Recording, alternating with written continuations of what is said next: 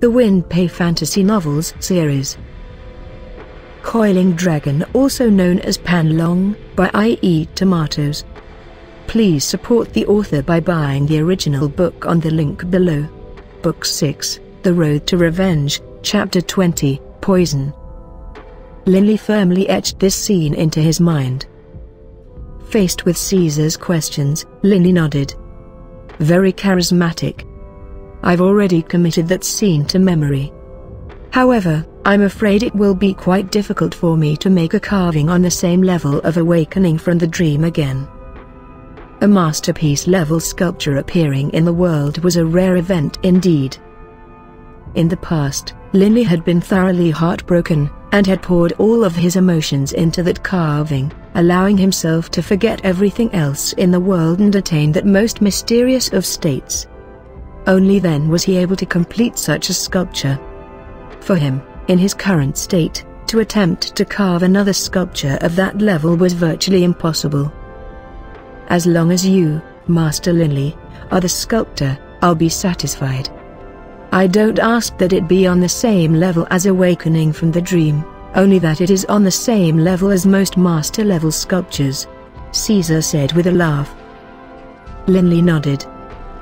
If that was the case, Linley had total confidence in his abilities. Mr. Caesar, how about this? I will produce the sculpture you requested in about a month. What do you say? Actually, Linley only needed 3 days, but he wanted to give himself sufficient time. Caesar nodded. All right.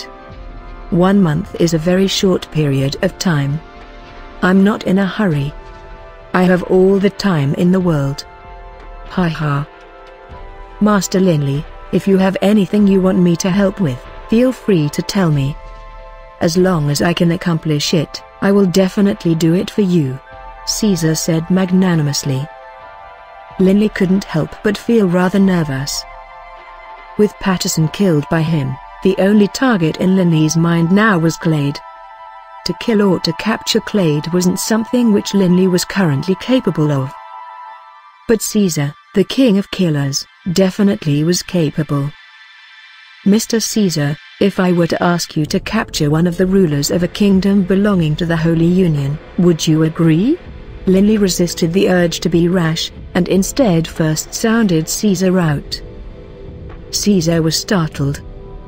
He stared questioningly at Linley. Capture a king?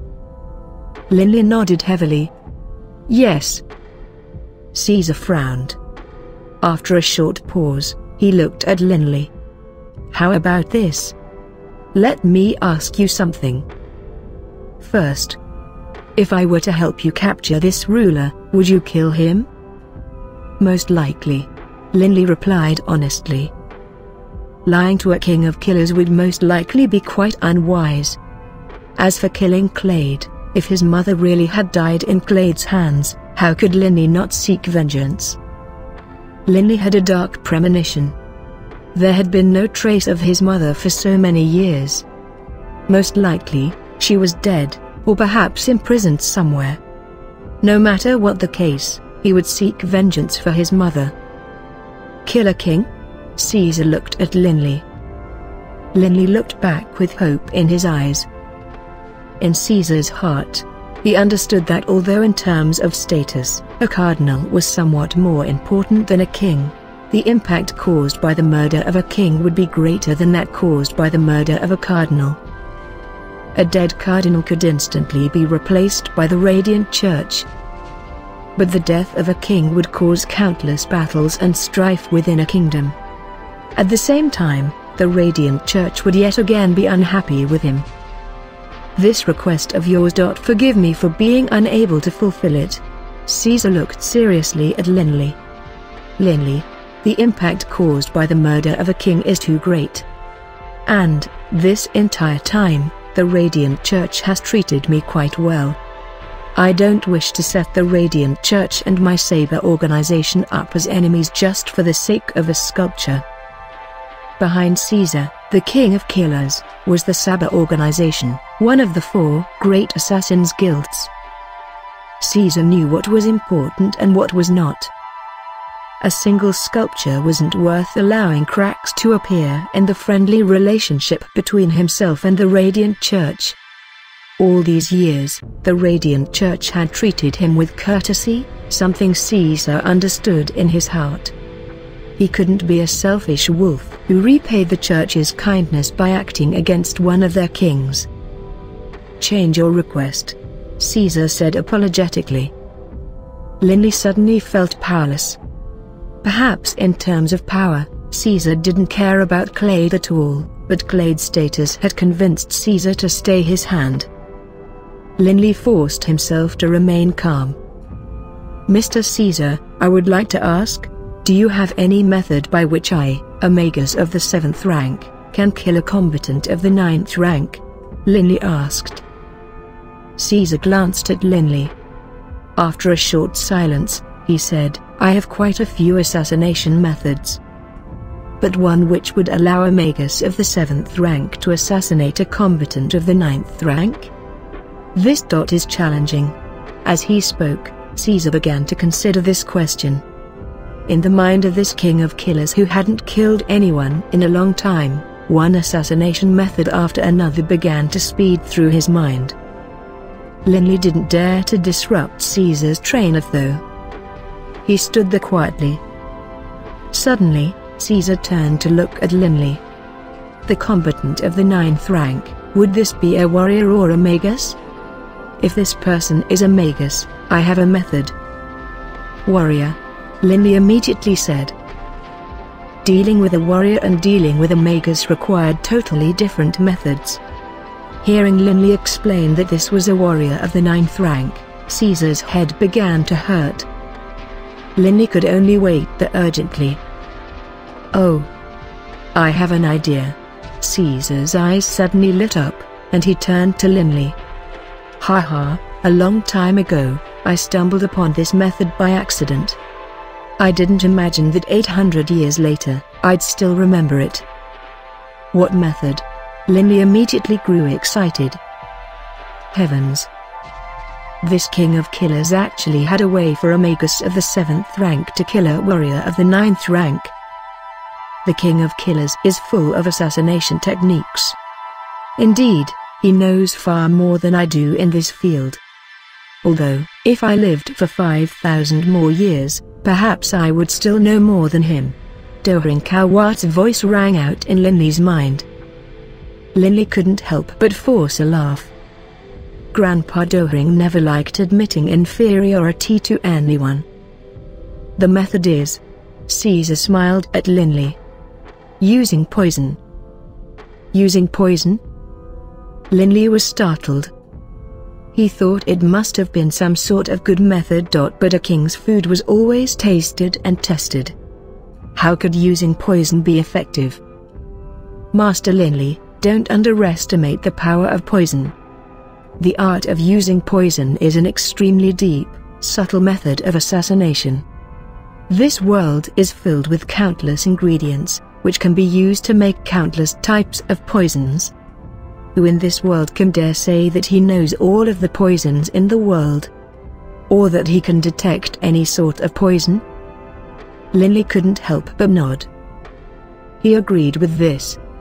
For example, Dohring-Kawat knew about using blue heart grass to counteract the forceful effects of dragon's blood. This poison that I'm talking about was specially designed for use against warriors. As long as the warrior is not at the saint level, upon being affected by this poison, his strength will decrease by more than 90%. What's more, to this very day, there's been no antidote invented for this poison. Only by spending a year of time can one slowly use his battle cheat to purge the poison from his system. Caesar clearly had a very clear memory regarding this poison. And this poison is both odorless and tasteless. There's no way to detect it at all. Only after having been poisoned would one realize that one had ingested it. Less than 10% of strength would remain. No way to test for it? Linley's eyes lit up. Clade was nothing more than a warrior of the 9th rank. Once he was impacted by this poison, based on Linley's current level of power, wouldn't he be able to easily trample Clade into the ground? "Do you have this poison, Mr. Caesar?" Linley quickly asked. Linley could guess that this poison was extremely rare and valuable. That was without question.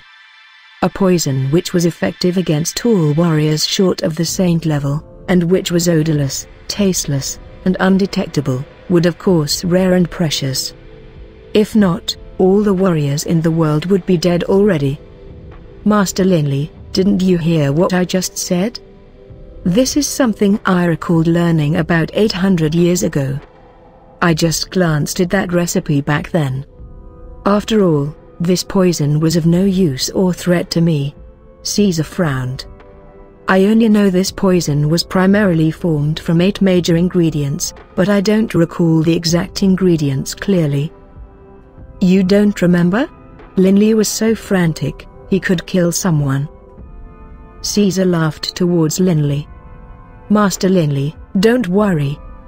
Although I'm not sure, the recipe for this poison was stored within my organization long ago. I can order some people to make a copy of it and bring it to me. However, the base of my Saba organization is in a place with very few people. From here to there and back, most likely it would take a month or 2 of time." "A month or 2. That was acceptable." Linley nodded towards Caesar. "Mr. Caesar, might I ask if your organization has any of this poison already in stock?" Linley didn't want to waste time looking for ingredients to mix the potion. "We do not." Caesar shook his head. "In this entire world, perhaps only the Death God's Hands has this poison in stock." Death God's Hands? In the past, while chatting with Yale, the topic of conversation had turned to the 4 major assassins' guilds. These were known as Saba, Bloodrose, Scarlet Moon, and Death God's Hands. Each assassin's guild had its own specialty.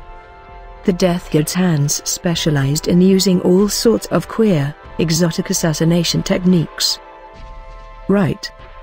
In the past, if it weren't for the fact that the Death God's Hands had a favor to ask of me, perhaps they wouldn't have given a copy of such a precious recipe to my organization. Caesar nodded. Something which could kill virtually any warrior below the saint rank. The value of such a poison was unimaginable. "Then would it be possible for me to purchase this poison from the Death God's Hands?" Linley said hopefully. "Impossible." Caesar laughed. "The 10 ultimate poisons of the Death God's Hands is something they never give to any other organizations.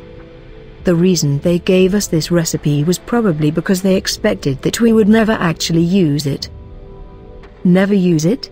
Linley looked questioningly at Caesar. "Because the price is simply too high. It isn't worth it." Caesar chuckled. 2 of the ingredients, in particular, have already been totally cornered off the market by the Death God's Hands. The price of the poison would most likely be more than the commission of the assassination mission. Linley understood. But to him, no matter how much gold it cost, it would be worth it. "How about this? I'll go back now, and arrange for some people to deliver a copy of this recipe to you. But Master Linley, a month from now, you need to have my sculpture ready." Caesar laughed as he spoke to Linley.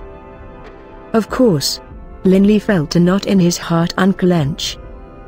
After sending off Caesar, Linley, who had been worrying this entire time about how to deal with Clade, finally relaxed. That night, he finally had a sound rest and a beautiful dream, something very rare for him. That next afternoon, Linley was calmly seated cross-legged on the grass, cultivating his Dragonblood battle chi. That as-you-black Dragonblood battle chi in his body was constantly roiling about, as the unique power of the Dragonblood constantly was drawn deep into Linley's bones, muscles, and tendons, causing his body to become more and more powerful. Linley believed that if he continued at this rate, there would come the day that his body would be as powerful as that of a real, saint-level dragon. he would resurrect the fallen glory of the Dragonblood Warriors. Lord Linley. A female attendant's voice from outside. Linley took a deep breath, allowing the Dragonblood battle chi to return to his dungeon. Enter, Linley said calmly. Only then did this serving woman come in. Respectfully, she said, Lord Linley, there are several guests from the Debs clan outside. They say they have come to thank you, Lord Linley. Thank me? Linley was momentarily stunned. But then, Linley quickly understood. Clade had given him face and freed Callan Debs. Thank me? I'm afraid it isn't as simple as that, Linley said to himself.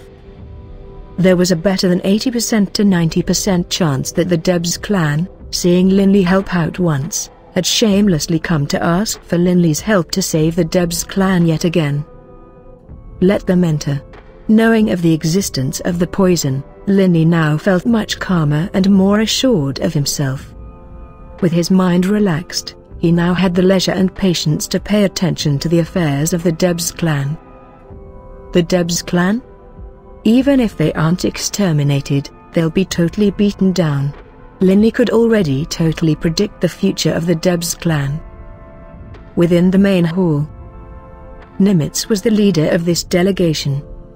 Callan's two uncles, Callan himself, Rowling, and Alice were the members of this 6-person delegation. No one in Nimitz's delegation had dared to sit. They all were standing respectfully.